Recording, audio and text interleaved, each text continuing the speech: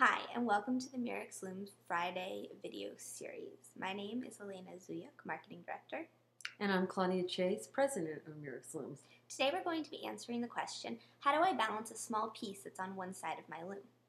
And we just happen to have a loom with one piece on the side of it right here. The reason, when you're weaving a small piece, you don't want to center it on the loom because it's hard to get this bar to balance, to get it perfectly centered. So it makes sense to put it on one side or the other side, depending on what's more comfortable for you.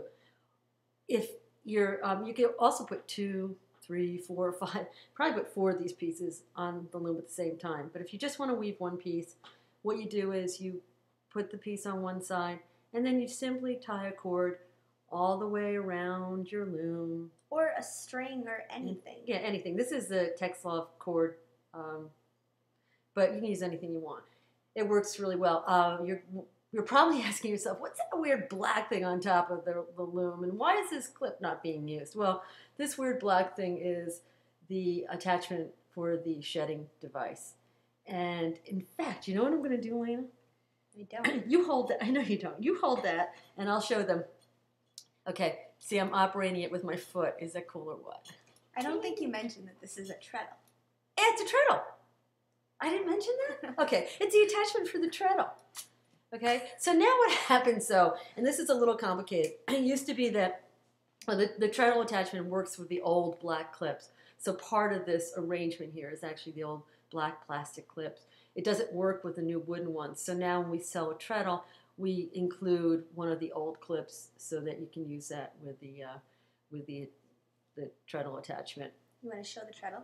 Oh, yeah, let's show the treadle. I love this thing. This is my favorite. It's really neat. This is the treadle. You can either use it horizontally, and you put one foot on one side and one foot on the other side, or you can do it vertically, and you just use one foot on it. And it operates. Okay. It's very easy to operate it. It slides very easily. It's like magic. And that way, you don't have to use take your hand away from your weaving in order to change the shed. You can be weaving the entire time. What's interesting is that I always thought that you'd want to use a treadle for a very large piece. But actually, it's even better for a really small piece. You just read my mind. I was going to say that.